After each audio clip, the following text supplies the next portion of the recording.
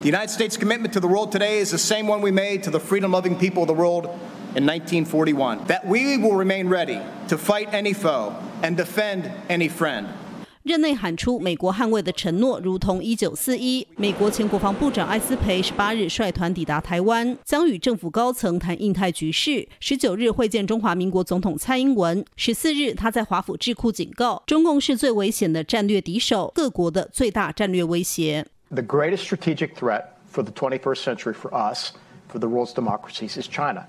I think the greatest strategic partnership that we need to build is with India. We've got to get that right. China is still our most lethal, dangerous strategic adversary out there. That a fight with China would be a global fight. The first shots of a future war with China will be in space, outer space and cyberspace.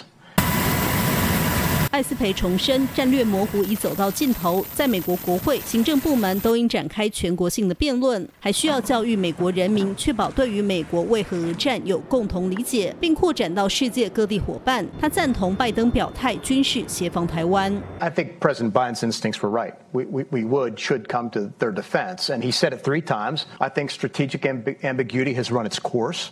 艾斯培表示，抵抗中共侵略就是台湾的生存之战。香港已证明不存在所谓的一国两制。尽管中共还不具备渡过台湾海峡的2栖登陆进攻能力，台湾应投资更不对称的技术。The challenge for Taiwan is to increase that defense budget, invest in the right type of technologies, not purely asymmetric, but more asymmetric technologies.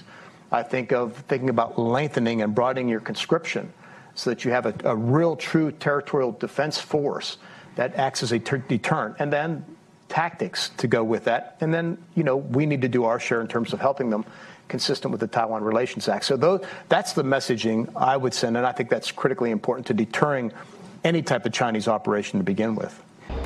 新唐人亚太电视胡宗汉、张东旭台湾报道。